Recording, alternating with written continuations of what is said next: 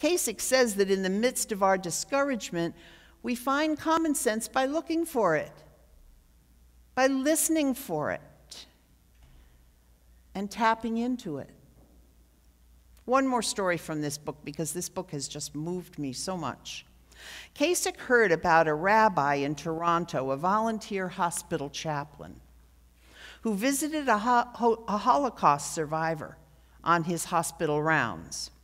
He knew the man was in the final hours of his life and that he was probably not going to be able to have a proper Jewish burial because he had no family and he had few friends that the rabbi knew about.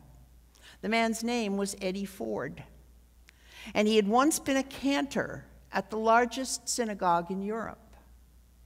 Now at 85, the only connection that he had to the remembrance of his faith were the melodies that accompanied the prayers he used to chant.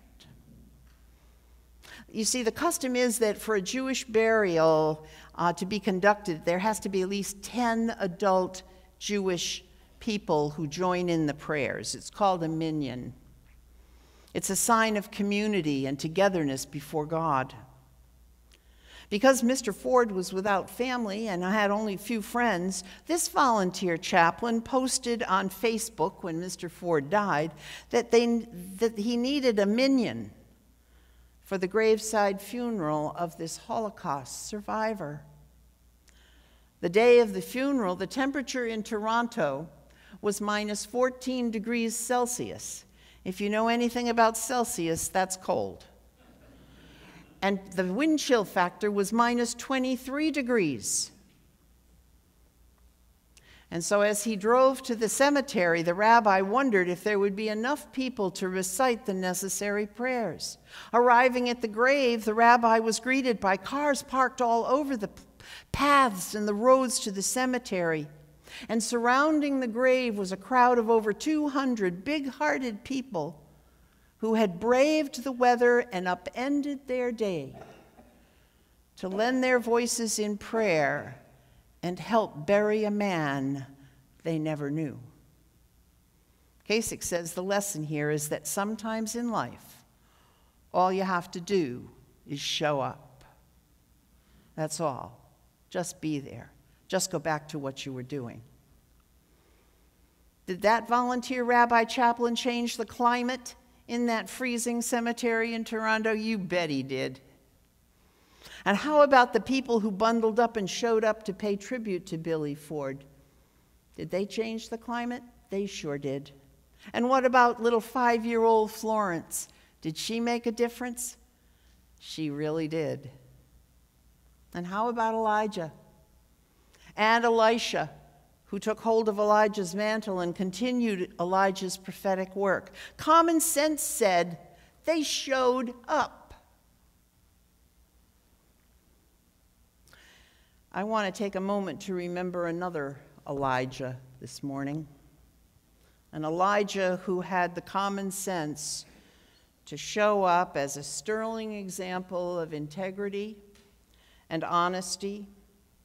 Representative Elijah Cummings was a man committed to justice, equality. Excuse me, I got to take this off, I'm losing it. Justice, equality, and who loved his family, served his country, honored his God with his loving, kind, caring service to others.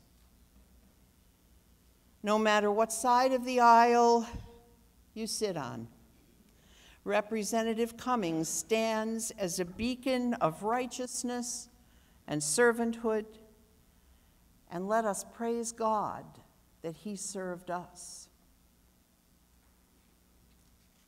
The gentle, still, small voice of God was heard long ago in a faraway land, and in Chicago, and in Toronto, and in Baltimore, and in Washington, D.C., and it's heard here at Covenant Presbyterian Church in Fort Myers, and you know why? Because you showed up. You showed up.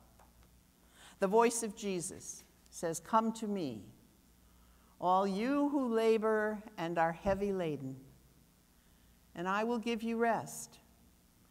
Take my yoke upon you and learn of me, for I am gentle and humble in heart, and you will find rest for your souls. For my yoke is easy, and my burden is light. And so it is. Amen. Let us stand and say what